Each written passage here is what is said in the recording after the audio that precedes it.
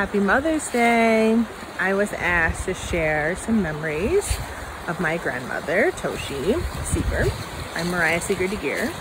And I thought I would just take y'all on our morning walk because if you look here, we have the stream and my son playing like he does much of the time. He'll probably fall in before this video is over on purpose. It's not deep, not to worry. And here is the stream that Grandma, really a little further down, but Grandma would collect water when they moved up here from the city. And because they didn't have, when they were building the log cabin, if anyone has been up to the property and seen it, so they were building the log cabin and they didn't have running water. And so the stream that I grew up jumping in, that my son's growing up jumping in, is the same one that was like functional and provided for them. So sharing memories, but also like this that you're looking at, like pretty much summarizes, you know, the outdoor version of my childhood. And I know lots of you are probably stuck behind too many screens during quarantine. And so I thought I would just take you outside with us to give you a little switch up.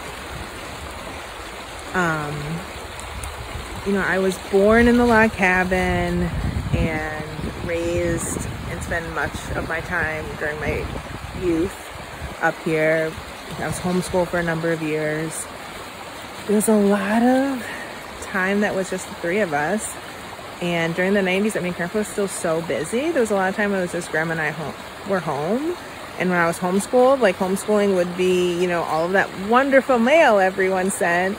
You know, I got to sort it as my homeschooling activity in case any parents need any ideas of things to do, although like bushels of mail would be coming in every day. They didn't have a staff. They didn't have a secretary or someone else that was doing that. Like it was Grandma getting things done along with everything else she was doing. And so I think it's such a good reminder now, especially in this time when people are feeling like so overwhelmed. Like I had someone who was doing a lot of the raising of me as a kid who handled it all and like very much in isolation because we were up on the mountain and we would leave and go into town, but really like knew how to like multitask and be productive. And I think her brain just understood how systems work, and it's something that she definitely taught me. And so, you know, I could go on for a long time for memories, but one of the like traditions memories like would be around Clearwater Festival, and the months leading up to Clearwater Festival were really intense in our house. And I remember year after year, like I stuffed like all the musician packets that all the musicians got, right? Or all the volunteer packets or the litter pickers, you know, and sorted all these things out. And Grandma would just like get stuff done. And people were so intimidated by her. I was fortunate enough that I got this really loving experience from the two of them. Like there's a pretty big age gap between me and my brother Katama and the older cousins and then the younger cousins. So like it really was like, I was kind of around to do stuff and I just like got stuff done with them. It's very functional. But to see Grandma, like she was such a complex human being. Like, I mean, she was very loving and nurturing to me. And then also like people were so scared of her because when she wanted to get stuff done and execute things, she just did. She knew how to do it. She, you know, I'm probably offended a lot of people in the process, and scared some people, and it was awesome, right? But also there's this aspect, like she was a small woman and she just would see something and move forward and just, you know, it's so important to remember. And I know Grandpa would say it probably about 5% of the time, as, you know, compared to what he should be, that like he wouldn't be a name that anyone knew. His songs wouldn't have really had an impact. His, you know, the protesting or the activism, you know, he would just probably be like an obscure rando old dude who lived on a mountain. Like it's so important to remember that like she made it happen. And so, you know, the list of things that should be under like her career and her legacy is so endless, and yet a lot of people don't really know it because we attach so much to the fame that Grandpa was. But like, I'll be honest, like, he could have just chopped wood, sing some songs, you know, he'll probably, you know, he waited for her to like sort of hand him what mail to do. I mean, the man could kind of boil an egg, not really. He learned how to make toast at some point. And I love my grandpa so much. Like, he taught me a lot of like valuable like skills for like living in the woods, which is cool. And there's also a piece of like knowing that everything he did was because this woman sacrificed so much, and he sacrificed a lot to make that happen, but really she sacrificed to make what he would kind of write on a scribble, a note, and like come up with an idea. She would talk to the right people and make the choices that like are hard to make, to sort of like, how do we get some of this stuff done? How do those connections happen? And it was, you know, I have a outrageous amount of respect for who she was, and I've learned so much.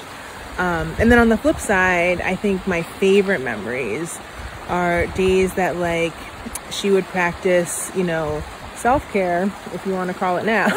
And I'm a therapist, so I talk about that a lot, where she would just leave the phone off the hook, and so it didn't ring every 30 seconds like it normally did.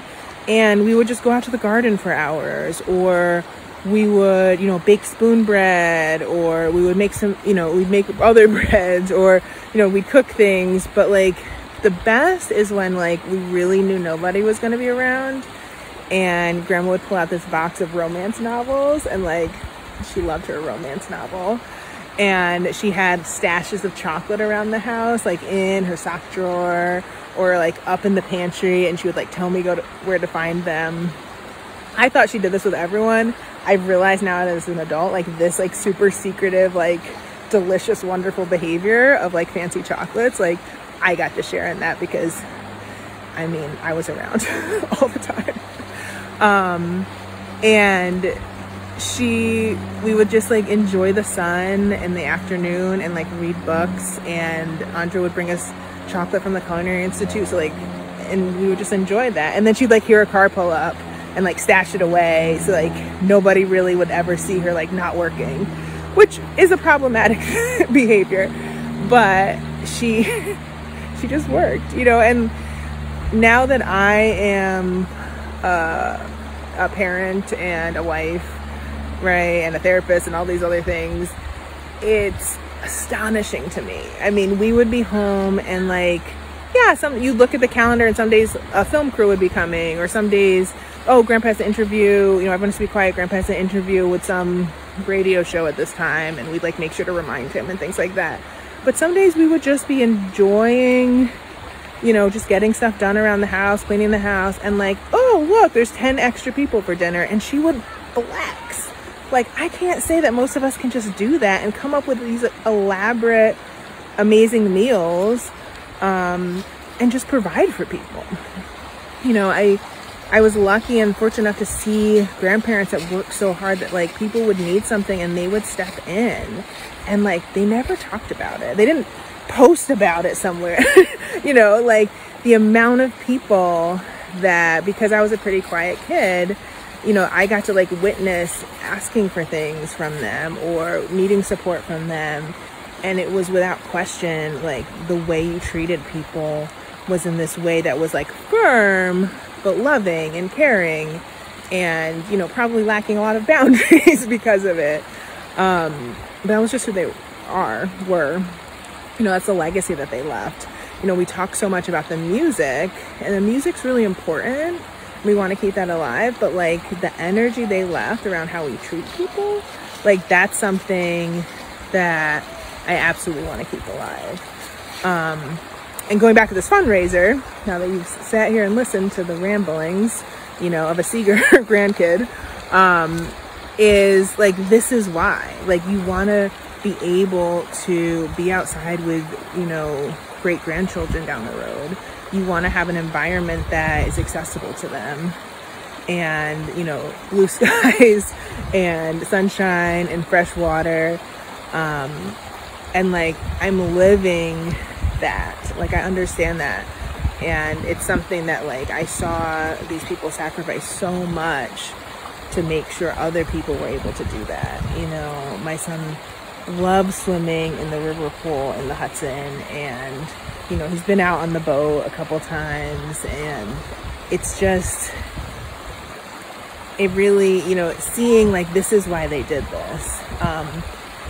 And so hopefully, I know a lot of the trails on the mountain are closed, but hopefully as the weather warms up and, you know, hopefully everyone is able to stay healthy, or, you know, fight off all the stuff going on right now to keep a little sanity going. You know, you're able to also enjoy beautiful outdoor, you know, all the things that they fought for. And I'm gonna go because this guy's now I think tangled in a string. Yep. So happy Mother's Day. Thanks for donating to Clearwater. Bye.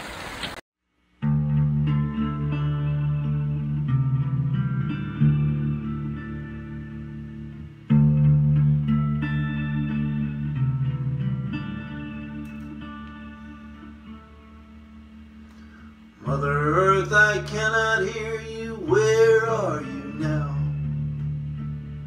My ears pressed upon your chest, I cannot hear a sound. Has it finally happened? The words the prophet said, that we would kill our mother and soon we'll all be dead. Oh, mother, can you forgive me now? I sold you for a ticket on this death-filled train. Oh, mother, can you forgive me now? My spirit is returning more and more every day.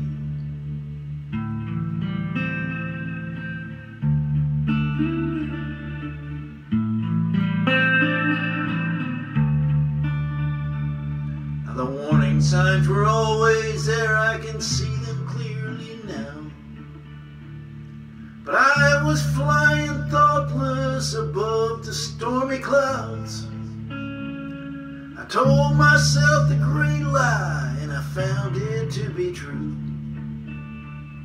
Now when I look into my eyes, I see no trace of you. Now what is it that makes a child waste and throw away the precious gift his mother beneath his feet she lays? With all this greed and hunger for power everywhere,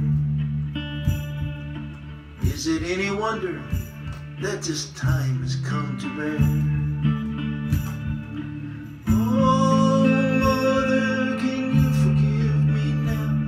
I sold you for a ticket on this death-filled train. Oh, mother, can you forgive me now? My spirit is returning more and more every day.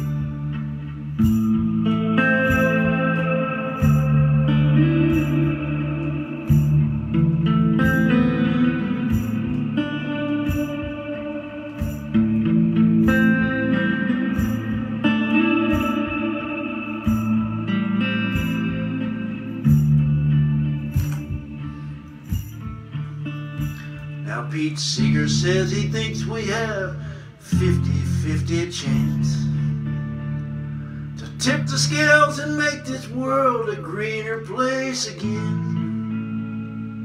The air, the soil, and the water, all our thoughts will all be clear. And when the 7th generation comes, their mother will be here. Now if I could go back and turn the tide and rewrite history, I'd honor my mother and I'd make her proud of me. I'd plant a tree tomorrow and water it real good, and defend it with my last life, final drop of blood. Oh, mother, can you forgive me now? I sold you for a ticket on this death-filled train.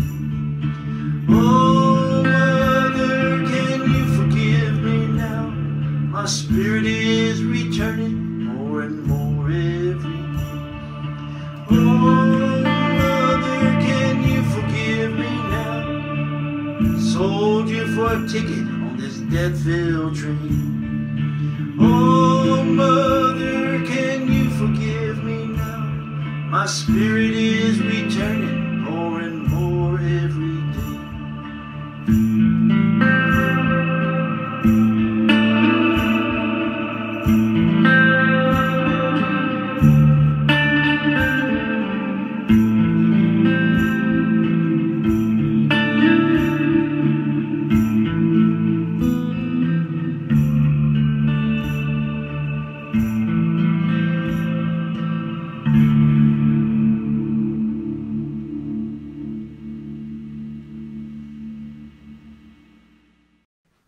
Well, hello. I hope some of you are seeing us through the miracle of technology right now. David Bernz here, and my son Jacob Bernz. Hello. We are very happy that Fred Gillen asked us to participate in the celebration of Toshi Seeger. And we hope that those of you out there, if you enjoy what you hear, or even if you don't, please donate some money to Clearwater. They sure could use it.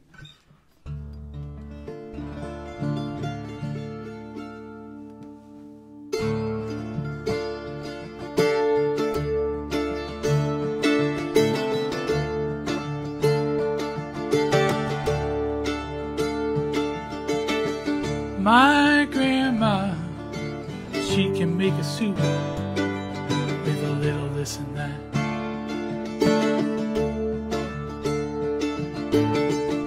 She can feed this whole big group with a little this and that.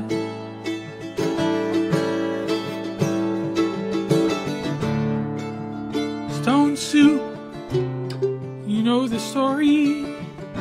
Stone soup, who needs the glory? With my grandma's cooking, there's no need to worry. With a little this and that.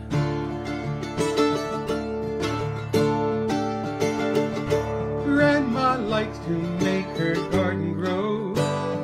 Little this and that.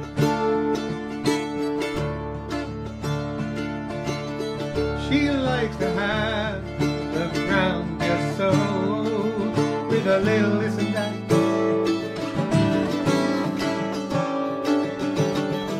Not too loose, but not too firm. In the spring the ground, it's gotta be turned.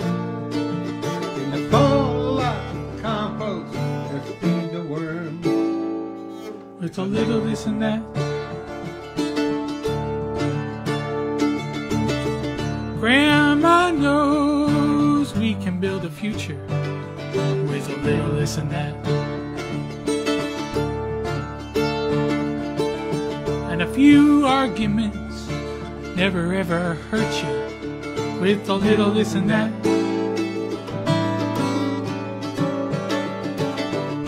True, this world's in a hell of a fix. Some say water and oil don't mix, but they don't know a salad maker's tricks with a little this and that. The world to come, it may be like a song, with a little this and that. A little this and that. And everyone will want to sing along, With a little this and that. a little dissonance ain't no sin. A little skylarking is gonna give us all a grin. You know, there's a plan for the people to win. With a little this and that. A little this and that. If everybody gets a Little this and that. yeah, A little this and that. A little this and that.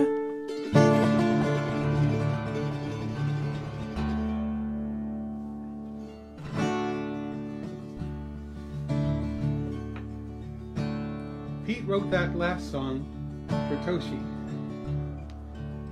She was always mixing things together, whether it was stone soup or a giant cobbler. There's some people who said about Toshi that she did not know how to cook for less than 12. Tell your Toshi story, Dad. Before we go into this. All right. Well, it's really not a story. It's just something Toshi said. You see, Toshi was a pretty private person. She didn't speak in public often and didn't even give many interviews. But one day I learned there was an event down in Garrison where they were honoring Pete and Toshi Seeger, and they were both going to speak, and Toshi was going to go first to introduce Pete. And she said the shortest, bestest speech I had ever seen. Paraphrase, she said, "Hi, my name is Toshi Seeger. Most people have a job where they work 8 hours a day, 5 days a week, 48 weeks a year. For the past 40 years, I've had the same job. Only my job is 24 hours a day, 7 days a week, 52 weeks a year. So now I introduce to you my husband, Pete Seeger. You know who he is. He's the guy who goes all around the country singing for women's rights and the 8-hour day." Yeah, I wanted to interview Pete when I was just 12 or 13, or maybe 11 or 12 in middle school, and then I went to interview Toshi a few years later, and Toshi said, "Oh, Pete's over there. Go interview him." And I said, "No, I'm here for you, Toshi. I want to learn about your life." And she told me a little bit, but she told me to go ask my grandmother next, and the project went on from there. But it's always a great thing.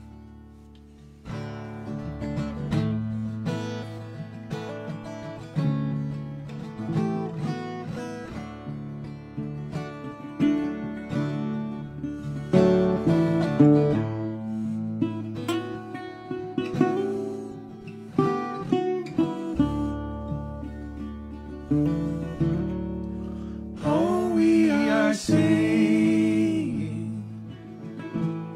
is give peace a chance.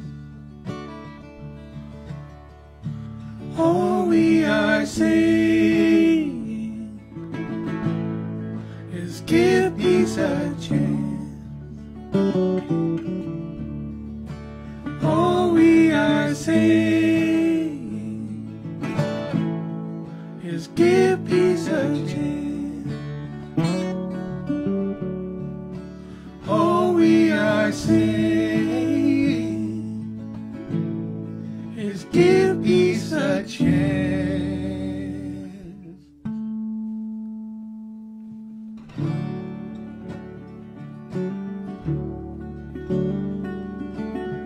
Mother, mother, there's far too many of us crying. Sister, sister, brother, far too many of you dying. We've got to find a way to bring some love in here today. Father, Father, we don't need to escalate. For war is not the answer, for only love can conquer hate. You know we've got to find a way to bring some love in here today. Picket signs and picket lines don't punish me with brutality. Come and talk to me so we can see. Hey, what's going on? Tell me what's going on. I'll tell you what's going on. Just tell me what's going on.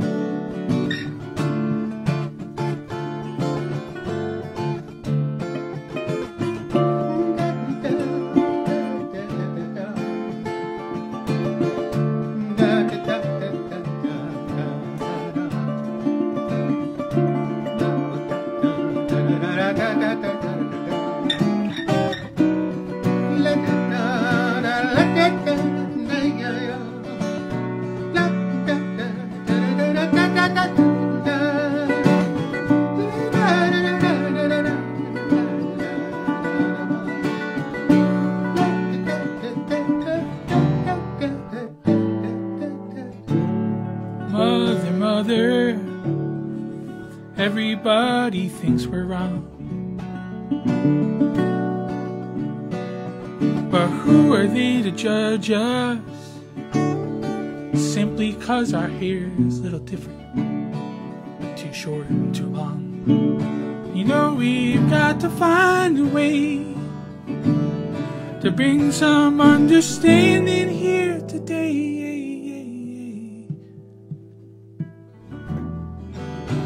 Picket lines and picket signs, don't punish me with brutality. Come and talk to me so we can see. Hey, what's going on? Tell me what's going on. I'll tell you what's going on. Just tell me what's going on. You may say I'm a dreamer,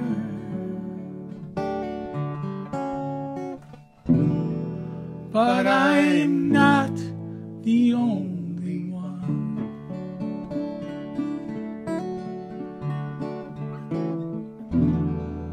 I hope someday you will join us,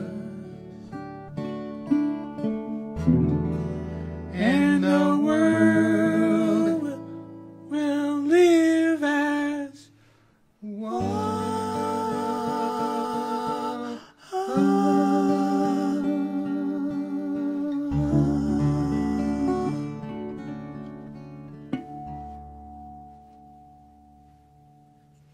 That was a fun one. That was on my father's 1999 recording with Perry and Randy. Dave Perry Randy was called. Yeah, remembering or trying to remember an old arrangement there.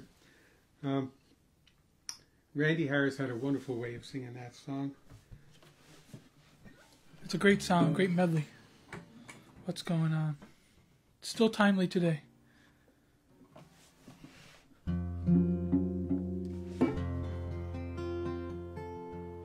So let's do an old statement.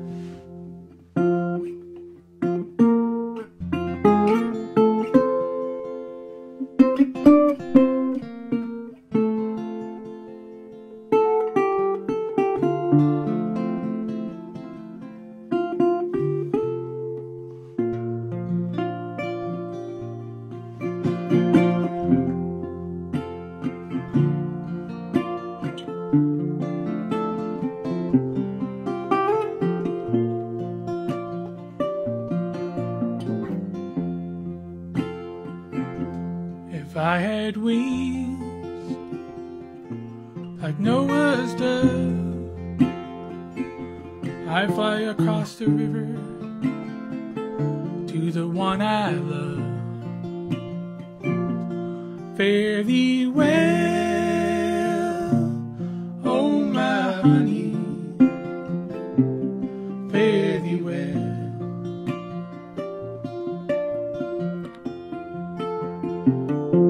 I have a woman,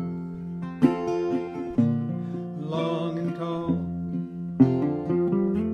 She moves her body like a cannonball. Fare thee well, oh my honey, fare thee well.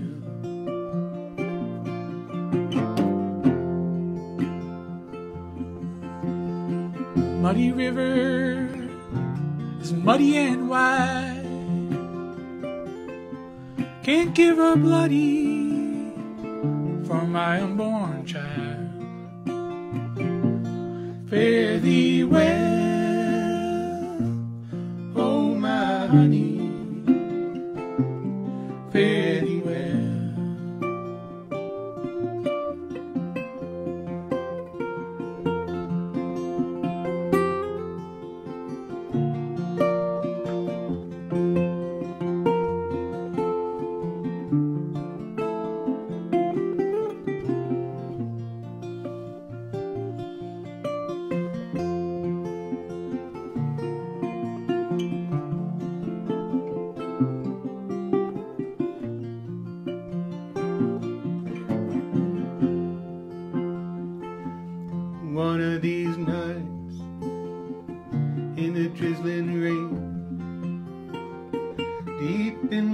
heart was an aching pain.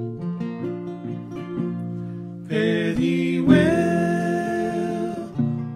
oh my honey, fare thee well.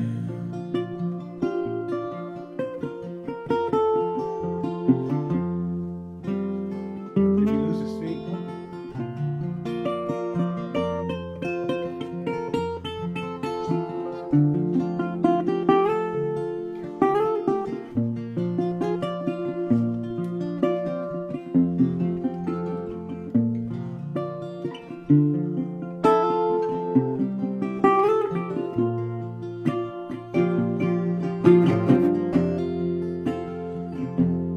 One of these nights, and it won't be long, you'll call my name, but I'll be gone.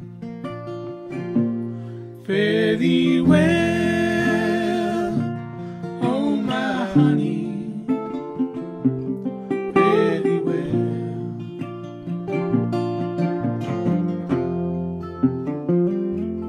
Fare thee well, oh my honey, fare thee well.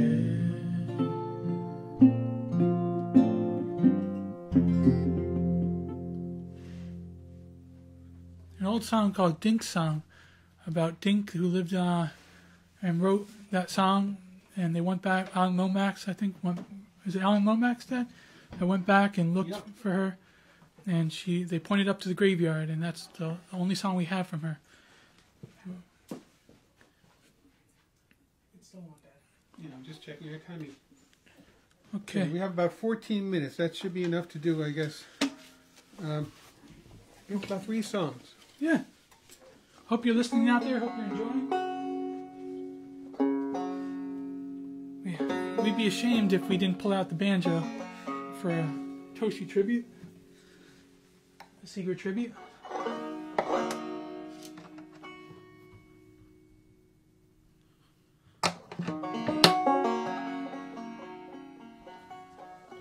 Thanks everyone out there for listening, and thanks to Fred Gillen and the others who organized this.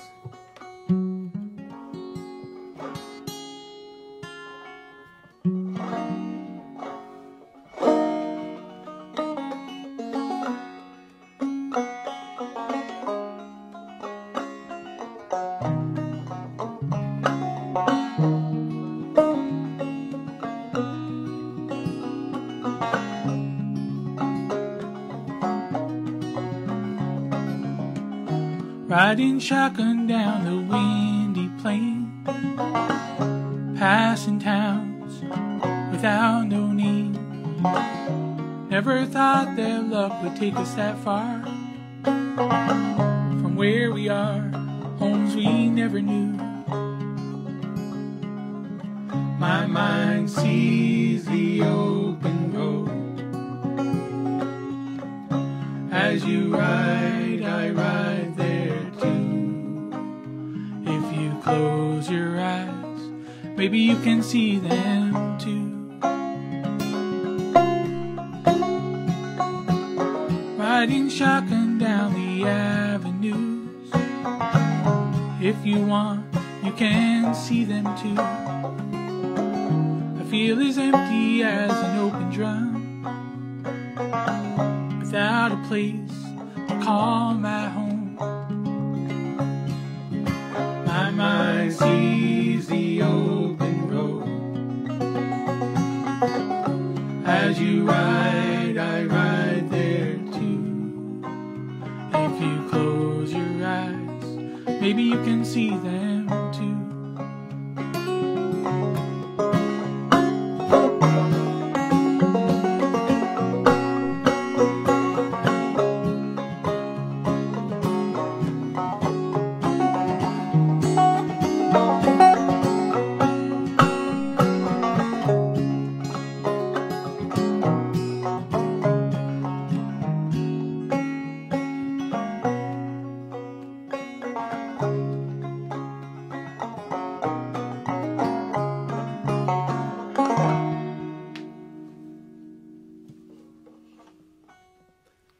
It's one of Jacob's great original songs. He's got so many that it's hard to choose what to do any given time. But I think I'd like to hear one of yours now, Dad, if that'd be all right with you. oh yeah, okay, sure.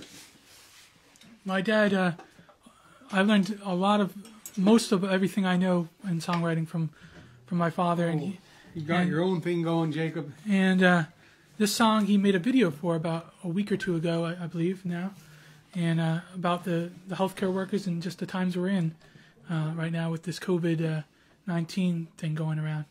So I'd like him to do it. I'll back him up on that one. The chorus to this song came to me 20 years ago when 9/11 happened. I just felt there was some healing needed. But I just couldn't think of any verses. But then it came back to me now, and I finished it up.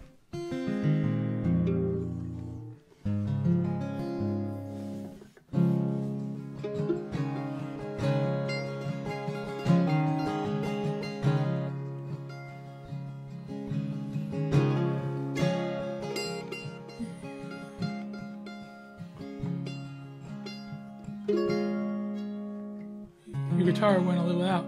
On these warm days, both instruments tend to do a little moving.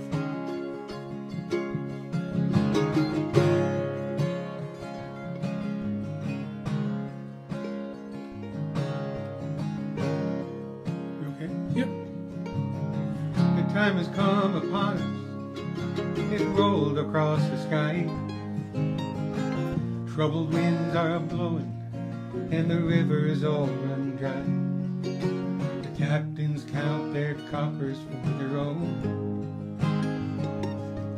while the judges let a jester steal the throne.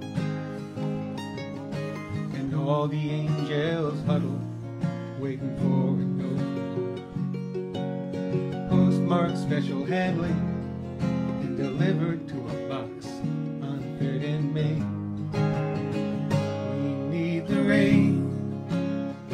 We need the rain. We need the rain. We need the rain. Falling down from high above to cleanse our weary souls. We need the rain.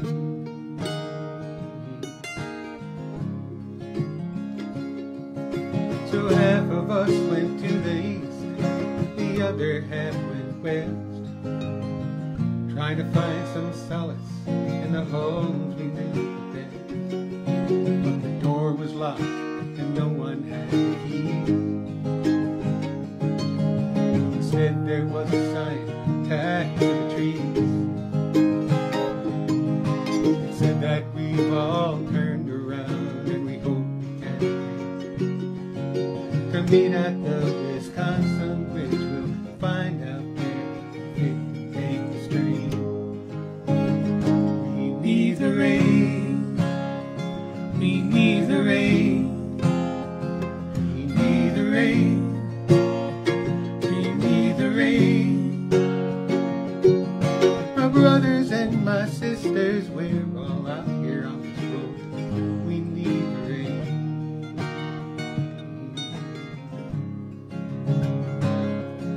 So I went down into the town, into the Jackson store.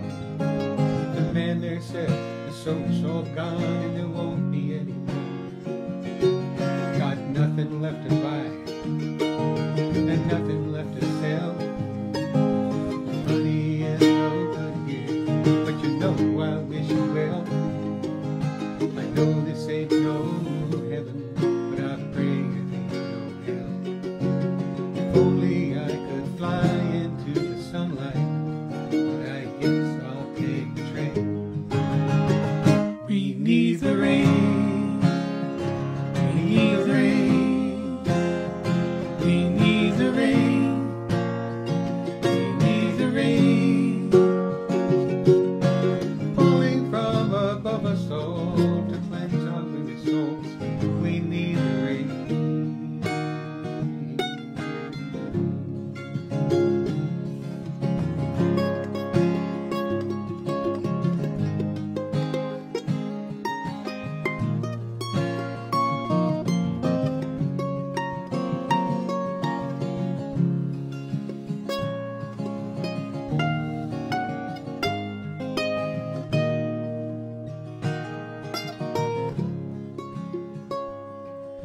I know that in the distance blows a wind from another time. I still smell its flowers, and I can taste its sweeter wine.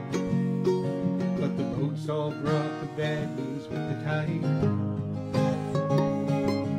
And in the halls, the martyrs laughed and cried for all the hearts that never got the chance to say goodbye.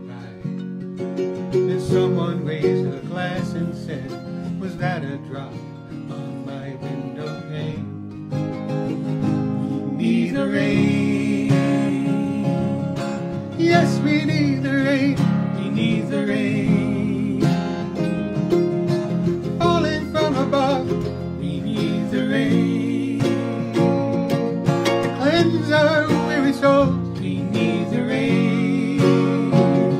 Just a little peace and love. My brothers and my sisters, we're all out here on this field. We need the rain.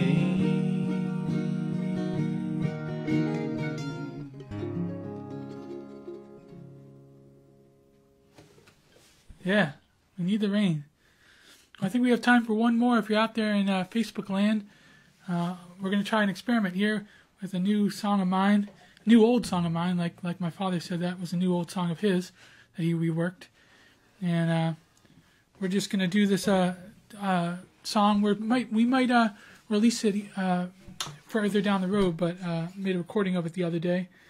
And we're going to try it out to end our set. It's about my hometown of Beacon, which was also Pete and Toshi's hometown. I mean, they lived here for the last, 40, 50...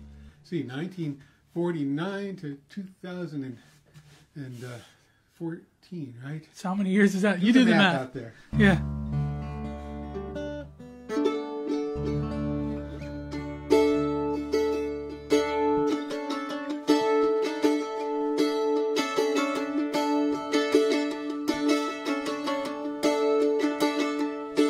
In the house where I lived back when I was a kid, in my favorite cookie cutter neighborhood, with the grass so green and fair, like something could be that rare, out where the pavement never goes. And if I could just sit, I'd find my way back to that old cookie cutter neighborhood. Huh.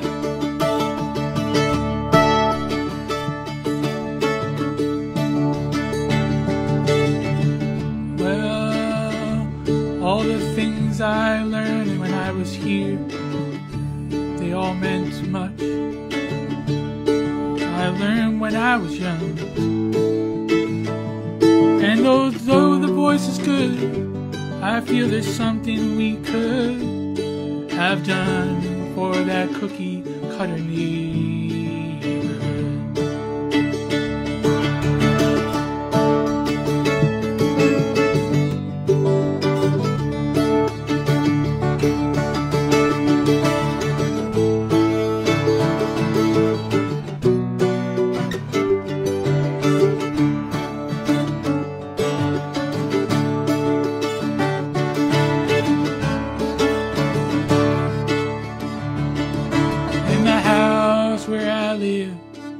Back when I was a kid, in this old cookie cutter neighborhood, with the grass so green and fair, like something could be that rare, out where the pavement never goes. And if I could just sit, I'd find my way back to that old cookie cutter neighborhood. That old cookie cutter neighborhood.